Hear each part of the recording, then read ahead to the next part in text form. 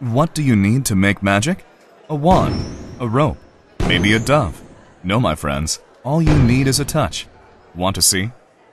I'll start by playing some great music, so you can concentrate. Let me just find the folder I created last time, which should be a snap. After all, this is really well organized.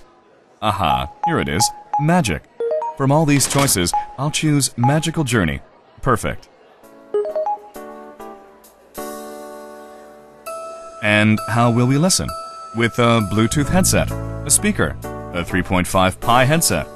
Anything will do, but since we have an audience, let's use this one. Could it be the Bang & Olufsen Ice Power technology? It sounds better than ever. Okay then, without further ado, let's start with some cup magic. I'm going to move these cups really fast, so watch carefully. If you want to take photos, I suggest you take out your cameras now.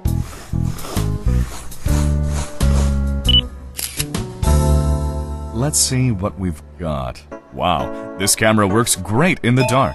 I have to admit, I shouldn't have revealed so many of my secrets. This might mean trouble. I look pretty good in this one.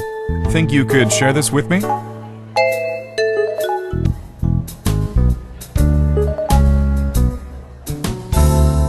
Thanks. I'll take this as your admission ticket. Now then, ladies and gentlemen, I present to you our highlight for today.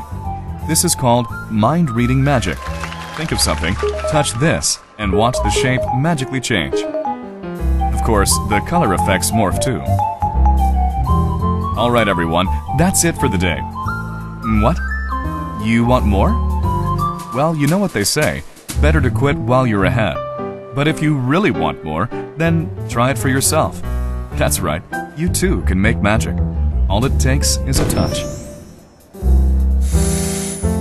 The Samsung Soul.